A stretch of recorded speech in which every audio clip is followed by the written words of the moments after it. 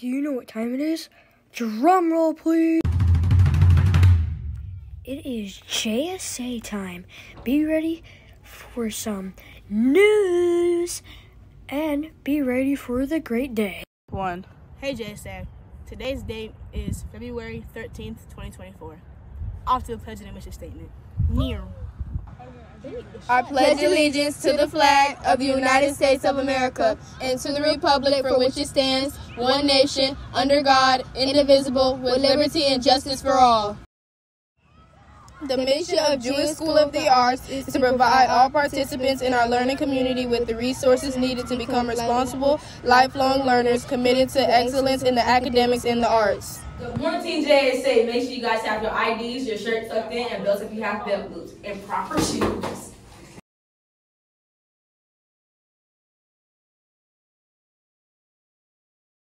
Good morning, JSA. Here's the word. Intelligence. Intelligence means the ability to acquire skill or knowledge to something. Example, I have a lot of intelligence. Hey JSA, and this is lunch for the day. So today for hot lunch, we'll be having veggie chicken thighs with a hot roll, and for cold lunch, we'll be having a peanut butter snack bar with Georgia some milk, white chocolate, strawberry. Good morning, JSA. Here's the weather. Okay, so today it's going to be 68 degrees. It's going to be partly cloudy.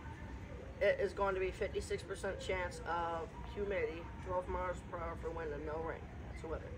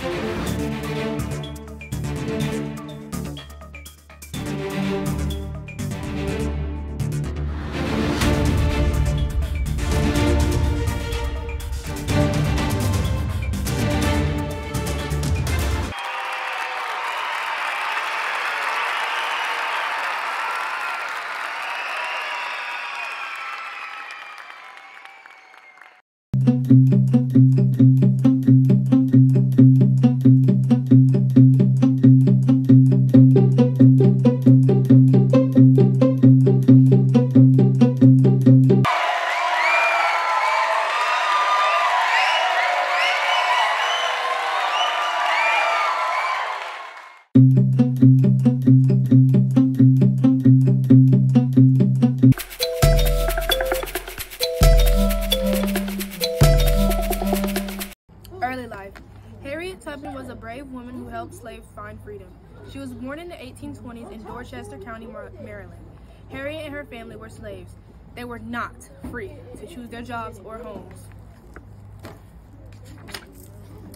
As a slave, Harriet started working when she was about 5 years old. She was sent away from her parents. She had to clean her owner's home and take care of his children. As she got older, she worked in the fields. Most slaves lived in the southern United States. In northern states, slavery was against the law. Some slaves tried to escape to the north. Escaping slavery. Harriet dreamed of escape. In 1849, Harriet made her dream come true. She walked 90 miles, 145 kilometers, to Pennsylvania and became free. But Harriet worried about her family and friends. She wanted to help them. Harriet became a part of the Underground Railroad. Escaping slaves used the system for safe houses. They secretly traveled from one house to another, using boats, wagons, and trains. Harriet led the people north.